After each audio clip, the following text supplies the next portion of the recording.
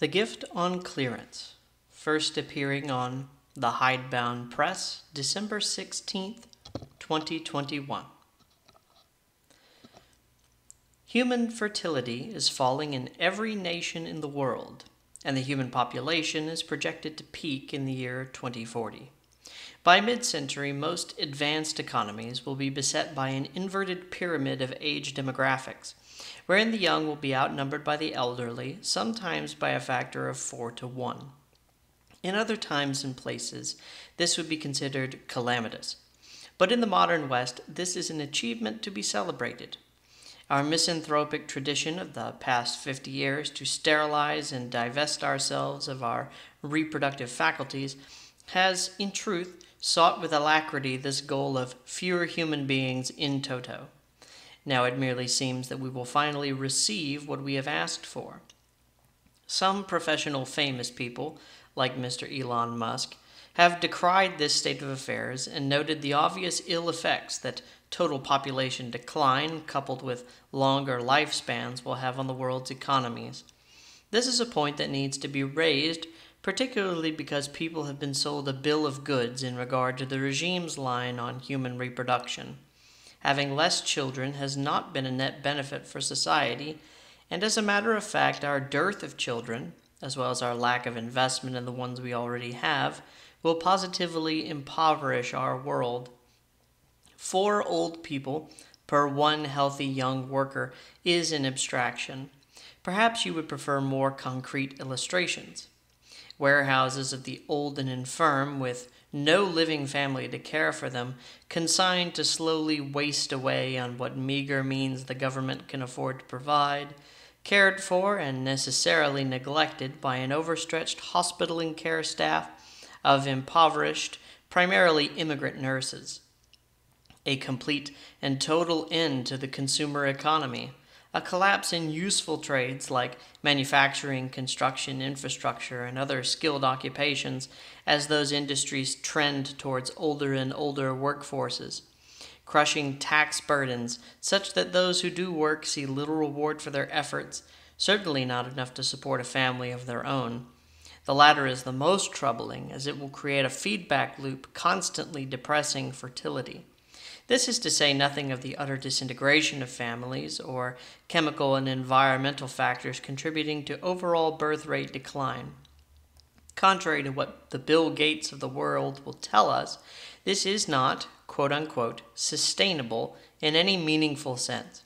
It is a recipe for civil unrest, poverty, and totalitarianism as governments around the world hijack their economies and the lives of private citizens in an effort to fix the damage they themselves inflicted with their negligence or impositions. The new death cult the world finds itself enthralled to will bring misery. This is only the latest illustration of what we know to be the case. Rather than dwell on these facts, let us consider instead what God, in the teleology of our own personhood, is pointing us towards. In some sense, it is fitting that I write this during Advent, when all of Christendom is pregnant and waiting for the Christ child. Pregnancy and fertility are central messages not only of Advent, but of the Christian religion. In the case of the Blessed Virgin, her pregnancy is not only the means by which she participates in salvific history, but also an image of God's grace active in the Church.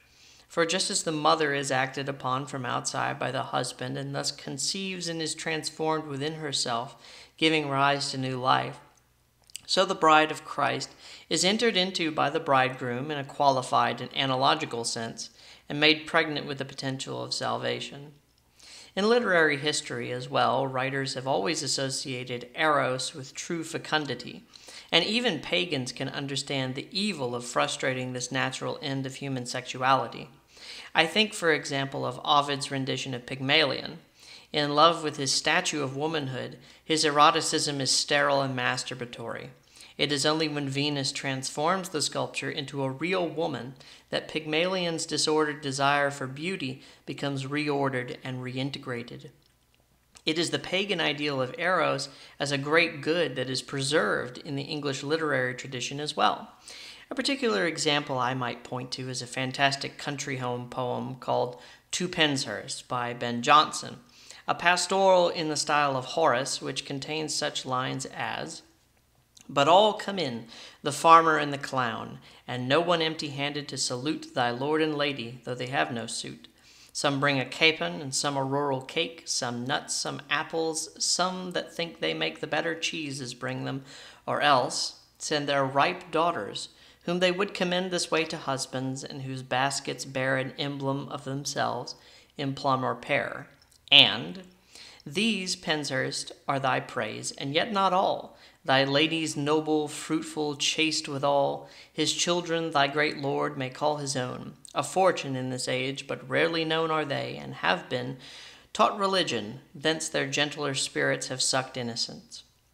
Each morn and even they are taught to pray with the whole household, and may every day read in their virtuous parents' noble parts the mysteries of manners, arms, and arts."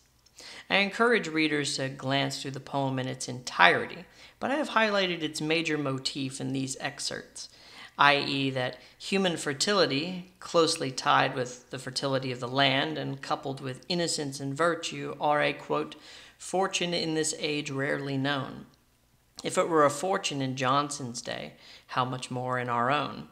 Indeed, that is what we are leaving on the table, a fortune. Human fertility is a bountiful gift which God has seen fit to give us, and we are leaving it on the store shelves. The gift which Mary knew, the gift which Ovid's Venus and the serfs and lords of Johnson's Penshurst well apprehended, has been placed away on clearance this holiday season. But there is a maxim, or perhaps more of a tautology, that we of a more traditional bent would be wise to keep in mind. The future belongs to those who show up for it, or more bluntly, the future belongs to those who exist.